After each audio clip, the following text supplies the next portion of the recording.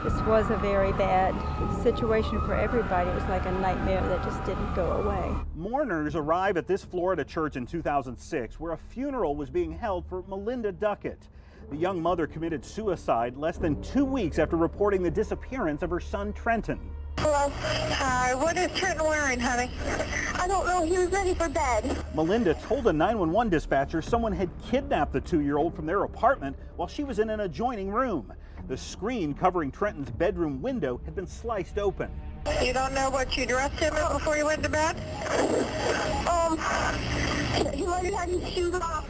All we want is him to come back and safe and sound, obviously quickly as possible. Nearly 2 decades later, the child has never been found, prompting the question, where's Trenton? On the night he disappeared, police looked all over this apartment complex here for anyone who may have witnessed the abduction. Soon, lead detective Rich Giles would arrive to begin the investigation.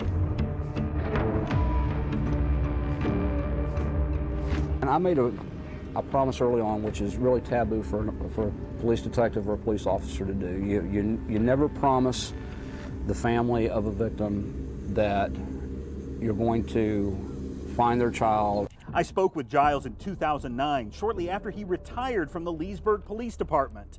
The detective could never determine whether Trenton's bedroom window screen was cut from the inside or outside, but as this crime scene photo shows, the window pane and mini blinds are open only a few inches. Police say that opening is the same size as the slit in the window screen and is way too small for an adult to fit through. It appeared like it was a staged crime scene. Also, notice these pillows on the toddler's bed. The day after this crime scene photo was taken, detectives found one of those pillows inside a dumpster. That pillow, and only that pillow off of his bed, was thrown in the trash. It was thrown in the trash after the search warrant. And that's not all police found inside this very dumpster here in front of Melinda's apartment. Also in the trash, Trenton's first birthday card, a box filled with his toys, and Trenton's baby pictures, including a sonogram image. But while police were suspicious of the mother, they did not immediately rule out the boy's father, Josh Duckett, who was Melinda's estranged husband. The possibility of Joshua's involvement is probably here on the scale, and the possibility of the outside abduction is here on the scale, and the possibility of Melinda's involvement is up higher on the scale. These stacks of records from the Florida Department of Children and Families detail a rocky relationship between Melinda and Josh Duckett. You know, neither of us had really lived life. We didn't really know what we were doing or what we were getting into. Josh and Melinda were just 19 years old when they brought Trenton home from the hospital. We were released the day that Hurricane Charlie came through. And it was like we were released to drive home in the storm. The couple later married, but things just did not work out. They were separated throughout much of Trenton's first 2 years of life.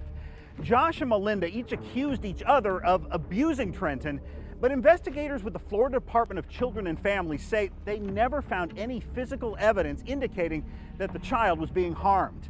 Meanwhile, custody of Trenton bounced from family member to family member. It was just a whole lot of back and forth. Unbeknownst to Josh, Melinda had reportedly been searching for a hitman. Police records released years later show the target was her husband. And it was just like, wow, this is how in-depth this whole thing is. She was trying to hire someone to kill me.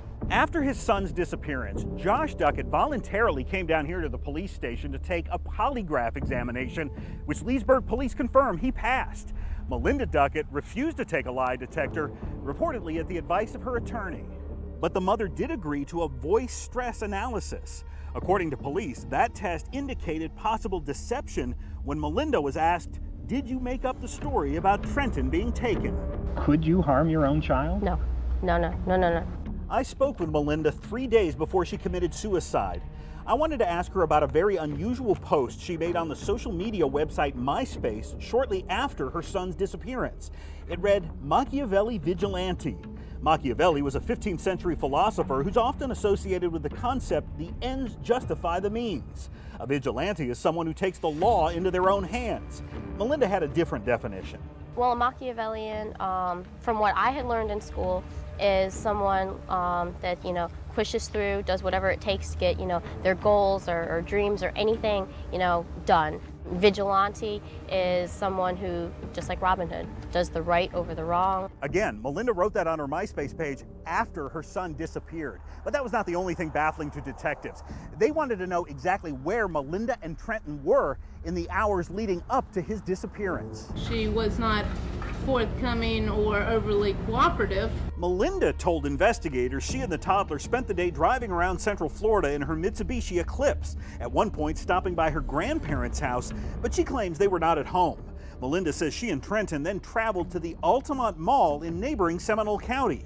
Police later checked mall security cameras, but could not confirm the mother and child had been there. Melinda claimed they then got lost and ended up in downtown Orlando near the former TD Waterhouse Center Arena before returning home to Leesburg. You were with him all day Saturday and all day Sunday? Right. I had stopped down at family houses and stuff like that, but yes. Detectives say Melinda's story simply does not match the evidence. Witness statements, ATM records, and cell phone tower data tell a different version. According to police, Melinda Duckett was seen in a Leesburg store by herself without Trenton at 8 a.m. and then used a nearby ATM at 10:49 a.m. Cell phone pings placed the mother near Ocala, possibly around the Paddock Mall, around 12:08 p.m. It appears she then may have traveled south, with her cell phone pinging near Wildwood around 12:30 and then somewhere near Mineola around 12:45. At that point, Melinda's cell phone activity goes silent for nearly 3 hours. Her next cell phone ping would be near Tavares at 3:42 p.m. A short time later, around 4 o'clock, a witness claims to have seen Melinda back at her Leesburg apartment, again without Trenton. Melinda told police she put Trenton to bed in his room here around 6:45. About 15 minutes later, 2 of Melinda's friends showed up at the apartment to watch movies. They say they never saw Trenton that night. Around 9 o'clock, one of those friends called 911 after Melinda claims she discovered her son was missing from his room. And how long has he been gone?